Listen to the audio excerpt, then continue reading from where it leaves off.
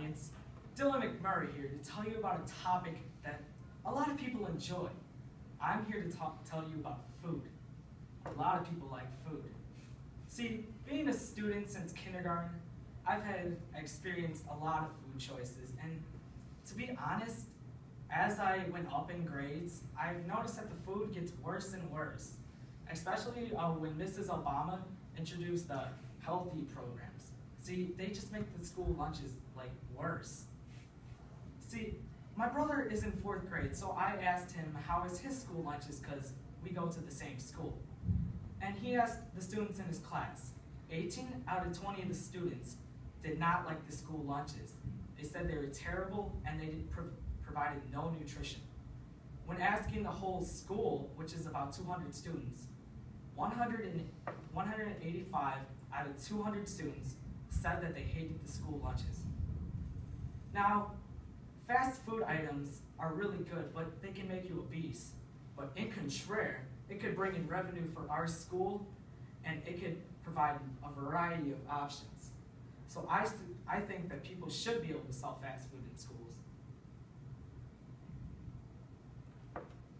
When you get fast food, you have a better variety of food.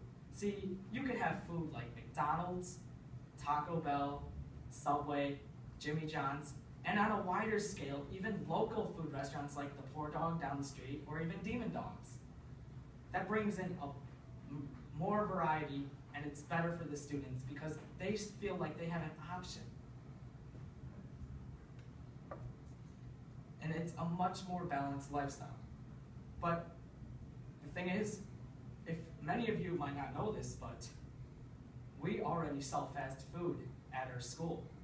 If you think about it, Toby's frozen yogurt is a form of fast food because the definition of a fast food is food that can be sold in a court or in a restaurant that can be taken out easily. And Toby's is exactly that. It's a food court stand.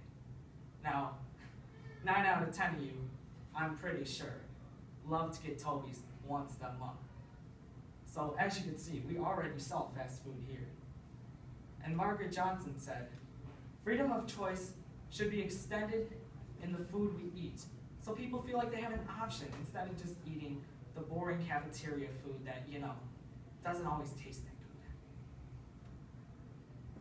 But you may be saying, oh, here he goes again, rambling on another speech. But the thing is, fast food doesn't have to just be McDonald's or Taco Bell. What about Subway, or Jimmy John's, or even local food restaurants? See, they promote healthy eating. So you're not just eating bad food, but you're having a variety. You have sandwiches, chicken, macaroni, burgers, hot dogs, a variety. And according to Pete Hollingworth, our kids will continue to get fatter, even with or without junk food. Because junk food is not the main provider. Many kids these days just sit in front of a TV. They could be just eating apples and they would still get fat because you need exercise. So a lot of these fast food restaurants are getting the bad criticism for all of these kids being fat, but in reality, just stop watching TV, stop the video games, go outside and exercise. And although Abby said students can be obese from fat food, about 80% of the school here at Marist, the students are athletes, so they work out a lot. So see, if we had fast food, the athletes would also have a variety of food to eat. And if they could limit what they eat and what they don't eat, then the coaches will be pleased, the athletes will be pleased, everyone will be happy, because we will have a better variety of food and we'll have a better understanding of what the main problem is. But you may be thinking, like for some people, some of the students, about 20% of the students don't exercise. But in contrary, some of them are exercising. See, take the band for example. You may not think about it, but the band is marching around. That's a form of exercising, and that's a form of working out. Now, if we all work together, we could get fast food to come to Marist, because it would be a better variety for all of us.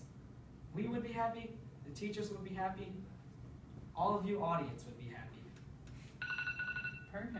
Now, if we could have fast food, people hungry for more could finally be filled. Thank you. Very good.